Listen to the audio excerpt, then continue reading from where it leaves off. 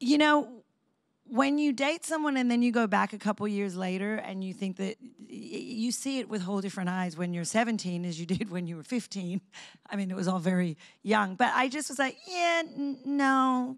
No. And you got on a Greyhound and you went to LA? Mm-hmm. Did you know that you wanted to act, that you wanted to be an actress? Oh yeah, definitely. I didn't know how I was going to do it or how it was going to work, but I just was determined. How did it work? You get off the bus. I mean, this is a cliche. You get off the bus in LA and you're like, I'm going to be a star.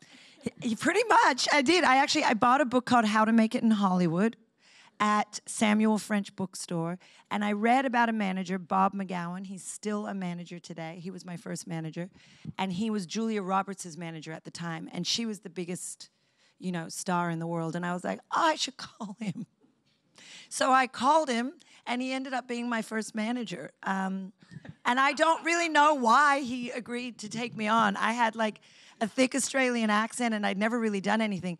And then you ever walk around LA just telling this story to other struggling actresses just to watch their hearts melt and watch them get angry? Just buy this book, How to Make It in Hollywood. It'll totally change your life. How did you make it? I just got off the bus, got a book, got a manager, whatever. I mean, it was rare.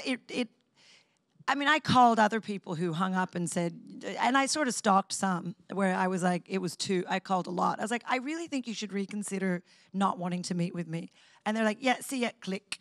But Bob McGowan just kind of liked my chutzpah, as they say, and he became a manager, and introduced me to agents. And